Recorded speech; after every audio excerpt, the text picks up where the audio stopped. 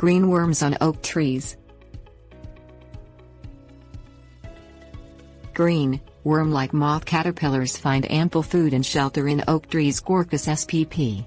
With some oaks growing more than 80 feet high and providing shade to your landscape for 100 years or more, the potential loss of an oak tree to caterpillar damage is disturbing. Don't worry. Oaks, which grow in U.S. Department of Agriculture plant hardiness zones 3 through 10, easily bounce back from a season of mild or moderate defoliation.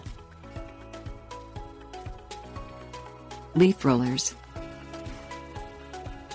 Using sticky silk, the larvae of several species of tortoisid moths roll up oak leaves, creating a hiding place to feed undisturbed from predators.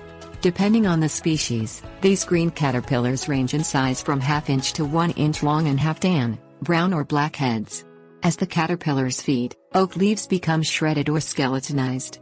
Parasitic wasps, lacewings and birds are predators of leaf-rolling caterpillars and help to keep pest populations low. Looping caterpillars.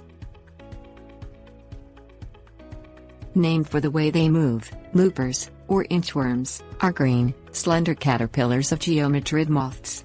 Common looper pests of oak include spring and fall cankerworms. These creatures eat small holes in oak leaves. Over time, the holes combine until there is nothing left but the central vein of the leaf. Natural enemies, particularly parasitic wasps, usually control looping caterpillars. Since adult female cankerworm moths are wingless, placing sticky tape around the trunk of your oak will trap and kill the pests. Watering and fertilizing. Oaks are resilient trees and easily withstand some caterpillar damage. If the population of green worms grows and you are concerned about the amount of defoliation, keep your oak healthy with good watering and fertilization. For mild or moderate problems, water the tree frequently throughout the growing season.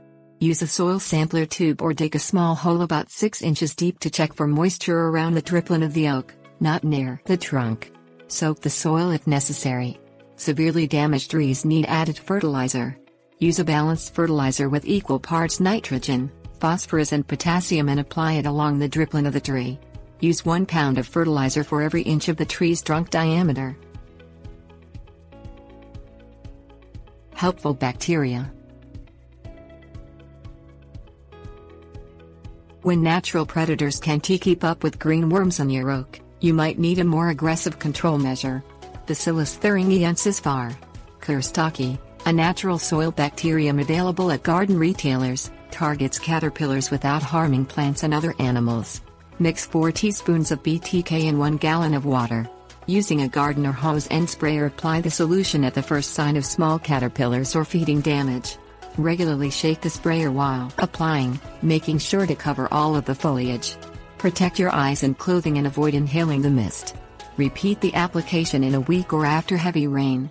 Follow the particular manufacturer instructions for application of BTK.